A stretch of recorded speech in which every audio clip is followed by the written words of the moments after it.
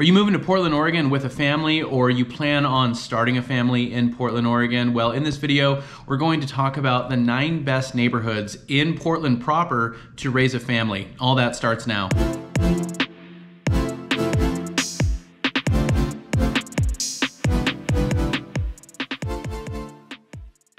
Hey, what's up everybody? This is Paul Clem with the Home Team Brokers coming to you from Portland, Oregon. And in this video, we're going to talk about the best neighborhoods in Portland, Oregon to raise a family. Now, this is largely going to be taking into account crime and safety and schools, but also other amenities like walkability, sidewalks, walking trails, parks, natural areas, green spaces. A lot of the things that I think a lot of people with kids would be looking for. Now, of course, a lot of people are drawn to the suburbs, and when you think about young families, people raising a family, you know, the suburbs kind of fits that stereotype a little bit. But Portland is a great place to raise a family as well. There are some wonderful neighborhoods to raise a family in Portland, Oregon. And of course, a lot of people moving into the area want to live in an area that has a little bit more going on, right? So if you're living in Portland, in the city or in the city limits, you're gonna have much better access to the arts, the culture, the restaurants, the breweries, all of the great things that make Portland so special. So again, in this video, we're going to talk about the top 9 places in Portland, Oregon to raise a family. Now, this list is really wide ranging. You have some real urban residential areas that are really close into the city, really close into some more urban feeling areas and close into downtown Portland, and you have some areas that feel a little bit more suburban, you know, and feel much more residential and lack a lot of kind of the multifamily development and the commercial development that you get when you have more of that urban residential mix. So we're going to go in order from number 9 to number 1, so stick around to the end to see what the best rated neighborhood in Portland is to raise a family. And if this is your first time to the channel or you've been here already, welcome back. But if you haven't and you want to get more videos like this, make sure to hit the subscribe button, tap the little bell to get notified every time we drop a new video. And we've helped so many people relocate to Oregon and move to the Portland metro area. As real estate professionals, we love to help with that process. So if that's you, give us a call, send us a text, shoot us an email, or click the link down below in the description of the video and schedule a Zoom call with us. Either way, we would love to help with your move to the Portland area. All right, ranked number 9 and first on the list that we'll talk about is a neighborhood called Southwest Hills. So this is a pretty large area. When you look at the boundaries of Southwest Hills, you have smaller neighborhoods within Southwest Hills like Portland Heights, for example. In this area, you're going to be around like Council Crest. You're going to be at some elevation up in what are known as the West Hills, AKA the Tualatin Mountains. So Portland, downtown Portland has, you know, these hills behind the city, so makes for a very, you know, scenic kind of skyline and landscape. But up in those hills, you have a lot of residential development. On the northwest side, there is some residential development. There's also Forest Park, one of the biggest inner city parks in the country, great for hiking. If you live in Southwest Hills, you'll be able to get to Forest Park relatively easily. And again, you have Council Crest in Southwest Hills, which is one of the better viewpoints in the city to see downtown Portland. This area primarily developed over the last 100 years to maybe the last 80 years. So you see a lot of 100-year-old homes, 100-plus-year-old homes, up into the 50s and 60s when a lot of the development in this area had taken place. Not a lot of very large lots, so these homes are packed in there pretty good. You have winding streets and hills, so you know, if it's snowing in Portland, you're gonna get some snow up there, even if you don't get it at a lower elevation. But overall, a very highly sought after area. I think regarded as a little bit of a nicer area when you look at the size of homes, the style of homes, and how well homes have been kept in this area over the years. So you're looking at a median sale price right now in the Southwest Hills neighborhood of $860,000. And this is an area, again, very highly sought after. I think a lot of people do like the West Hills. There's a lot of different neighborhoods in the West Hills. Southwest Hills has one of the largest footprints in terms of neighborhoods up in the West Hills. All right, next on the list, ranked 8th for the best neighborhoods in Portland to raise a family is Eastmoreland. Eastmoreland is a neighborhood that you've probably heard us talk about a little bit. Very picturesque, very iconic in terms of the architecture, the tree-lined streets, as far as an old, very well-established, nice Portland neighborhood. A little bit of a hidden gem because it is a little bit off the beaten path, all the way south in southeast Portland. So you are just east of Westmoreland, which is this Moreland-Sellwood area, which is a very hip neighborhood with great restaurants and shops and areas to walk around. But you get into Eastmoreland and you have these really large stately homes, again, tree-lined streets with these big mature trees. You're right next to Reed College, which is a beautiful campus, one of the better liberal arts colleges on the West Coast, maybe in the country. And so this neighborhood definitely has a little bit of a bubble around it when you look at what it's surrounded by. You also have Woodstock just to the east of Eastmoreland, which is another kind of hip, up-and-coming Portland neighborhood with a main drag with restaurants and shops and things like that. But Sellwood, Moreland, Woodstock, and some of the southeast Portland neighborhoods to the north of Eastmoreland are going to be a little younger, a little hipper. You're going to have more apartments and townhomes mixed in. You're going to have like smaller bungalows and things like that. But Eastmoreland, again, big, beautiful homes, a beautiful neighborhood, very similar to areas like Laurelhurst and Irvington on the east side of Portland. The median sale price right now in Eastmoreland is $786,000. So definitely a little bit higher than average, just like probably a lot of these neighborhoods on this list will be, compared to the median sale price of Portland as a whole, which is closer to $550,000. All right, next on the list and ranked 7th is Arnold Creek. So this is a neighborhood in southwest Portland, as far south as you can get in southwest Portland, sharing a border with Lake Oswego. On the south side of Arnold Creek, you get into Lake Oswego, areas like Mountain Park. You can access downtown Lake Oswego pretty easily. And so this is an area with quick and easy access to one of the highest regarded suburbs in the Portland metro area in Lake Oswego. But Arnold Creek has a really diverse offering as far as the type and styles of homes. You have homes that are on quarter-acre, third-acre lots.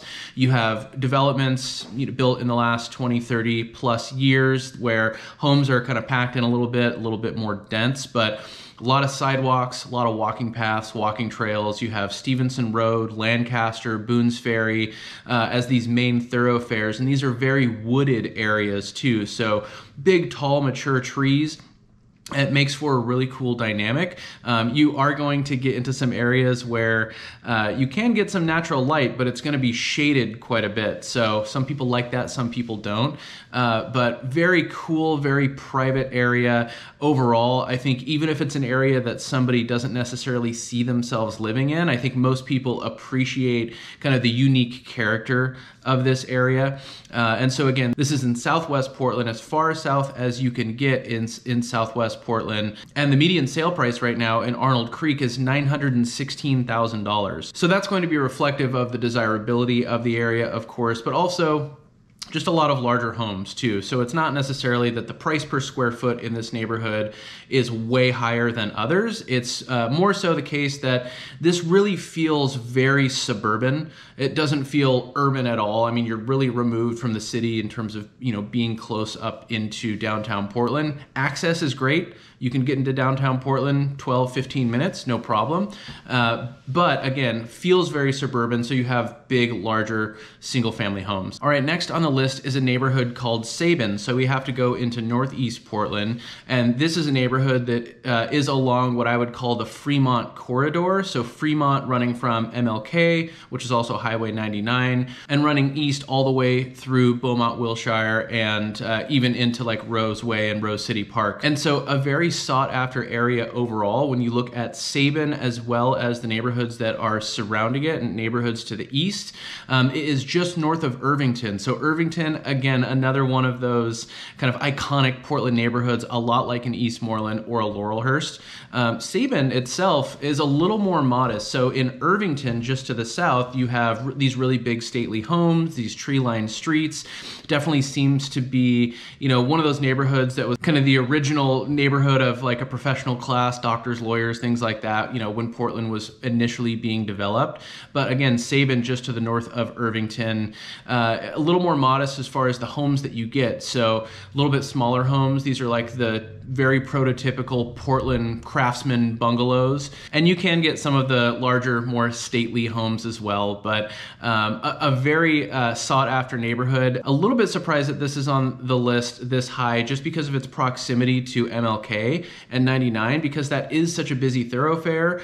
Generally, when we look at crime rates in particular, neighborhoods, areas that are really close to a major highway, major road, or interstate tend to see a little bit of a higher rate of crime. But again, this is also taking into account schools, the overall rate of crime, both property crime and violent crime.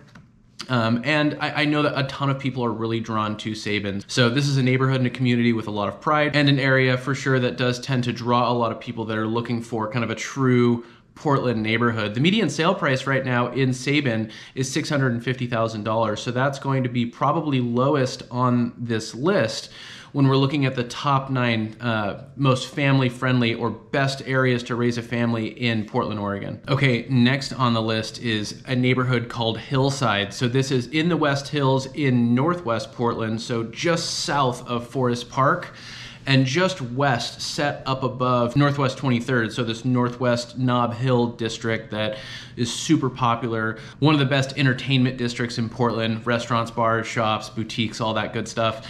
So up on the hill, just set up above Northwest 23rd, is this neighborhood called Hillside, bordered by Burnside on the south and Cornell on the north. So you have, big iconic Portland homes.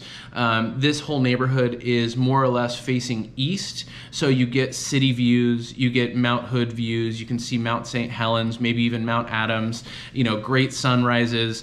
And you're up in this residential area, but just up above the city. So, you can drop down into, again, Northwest 23rd or into downtown Portland, or even get on the other side of the river very easily. So if you want to live really in Portland and have close proximity to things that are in the city, but live in a more residential area, an area like Hillside is going to be perfect. Now, again, these are larger homes. These are homes that have, some of the most iconic architecture in the city of Portland. So definitely comes at a premium. The median sale price right now in Hillside is $1.4 million. And at least part of that is going to be because these homes are larger, kind of like we talked about in Arnold Creek, but the price per square foot is going to be a little bit higher too, because this kind of city residential being up on the hill dynamic definitely, again, comes at a premium.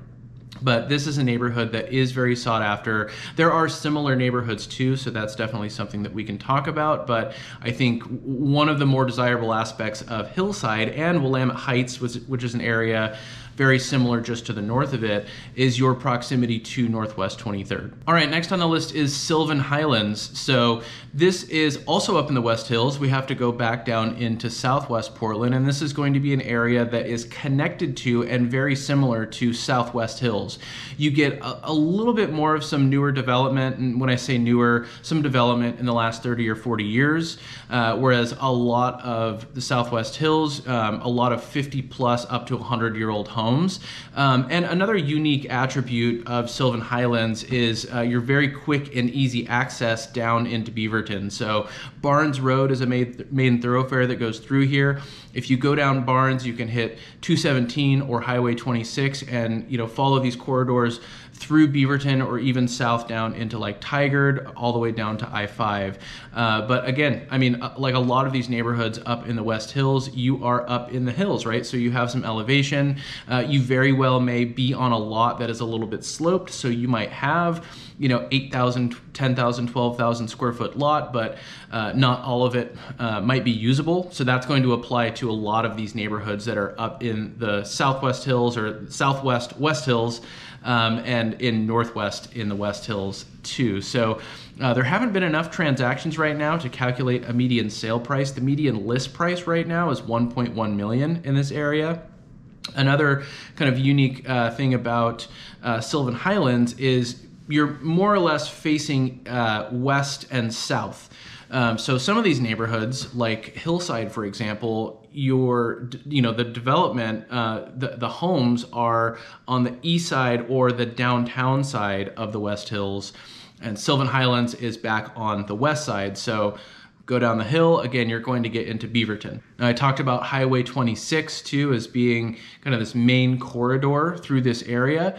Sylvan-Highlands is on the north side of Highway 26. Southwest Hills is on the south side of Highway 26. So that's a clear dividing line, throughout most of these areas that are by and large very similar as far as the types of homes you can get, the median prices, and just the overall environment that you would be living in. All right, next on the list is Alameda. So Alameda is in Northeast Portland and is also along this Fremont Street corridor. So Sabin is a little bit further west and closer to MLK and Highway 99 there, and Alameda is just to the east of Sabin. So Alameda has a little bit more of an upscale feel, larger homes, things like that. Again, Sabin has a lot of smaller bungalows, kind of the very typical Portland bungalows. Alameda has some of the larger, more stately homes that you would find in like an Irvington, which is also in this Fremont corridor, like we mentioned, a little bit closer to Grant High School and Grant Park. Grant Park is another neighborhood in and of itself, but kind of a continuation of this whole area. But Grant Park is this big open park that's a great place to go for a run, walk your dog, have barbecues, whatever it may be. And that Grant High School right there is newly renovated, so it's a big, beautiful structure.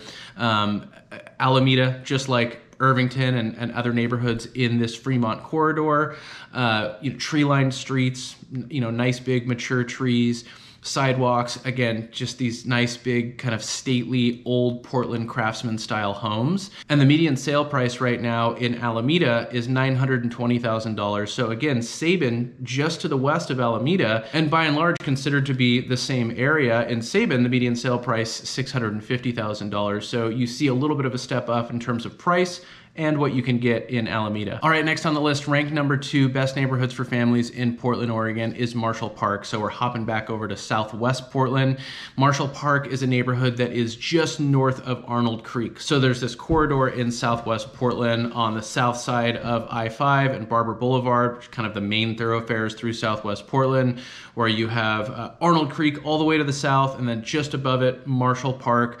Very similar dynamic, a little bit older in terms of what you can get and when it was developed. So you can get 100-plus-year-old homes, 75, 80-year-old homes, whereas down in Arnold Creek, you do get a little bit more newer development. But very similar dynamic as far as the landscape. Big trees, very wooded area. You have very easy access to Tryon Creek State Park, which is this big state park in Southwest Portland, almost into Lake Oswego, 700 acres, incredible area. Marshall Park, the neighborhood also has Marshall Park, which is a little bit smaller, but similar to Tryon Creek. I think Tryon Creek actually runs through Marshall Park there, but Marshall Park itself has walking trails, hiking trails, things like that. There's a playground, so it's a really popular spot to take the kids, to take the dog, go for a walk, go for a jog, whatever it may be. A little bit more modest in Marshall Park in terms of what you can get overall. So again, older homes that are a little bit smaller than what you get in Arnold Creek, similarly just to the south. And this is another area that hasn't had enough transaction volume to calculate a median sale price right now, but the median list price in Marshall Park is $799,000. All right, last, certainly not least, ranked number 1 for best neighborhoods for families in Portland, Oregon is Northwest Heights. So this is an area really known as Forest Heights. Forest Heights is by and large the development that is in Northwest Heights. This is in Northwest Portland. This is just south of Skyline Boulevard. Skyline Boulevard runs kind of along the top of the West Hills and continues to go all the way west. So you drop down the hill from Skyline, you get into Forest Heights. Beautiful development, a much newer development by and large than other areas that we've talked about on this list. So this is an area that's really been developed over the last 20, 30 years. Big, beautiful homes, by and large considered to be luxury real estate in this area. Definitely an area that is highly sought after. Again, you have quick, easy access into Portland through Skyline Boulevard, but you're on the west side of the West Hills. So you're kind of on that backside Beaverton side. So you can drop down into Beaverton, into Cedar Hills, a lot of very nice, more suburban areas, and really feels purely like a suburban area. So, this is an area that has, any commercial development or, kind of that residential urban mix. This is an area, again, you're up in the hills, big, beautiful luxury homes, and a very sought after area overall. I think, when you look at this list, when I look at this list, there's not a lot of surprises. Again, a lot of diversity for sure. And this area, Northwest Heights being ranked #1, is definitely no surprise. So the median sale price right now in Northwest Heights is $1.1 million.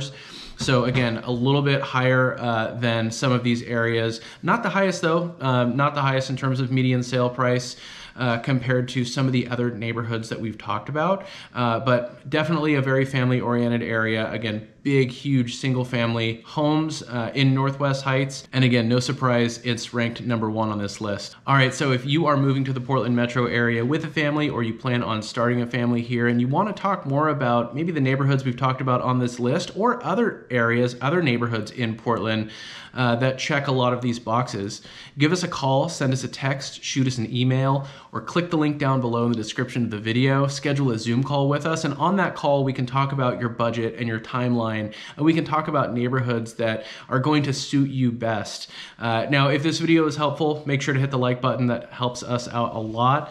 If you want to get more videos like this, make sure to subscribe to the channel and tap the little bell to get notified every time we drop a new video.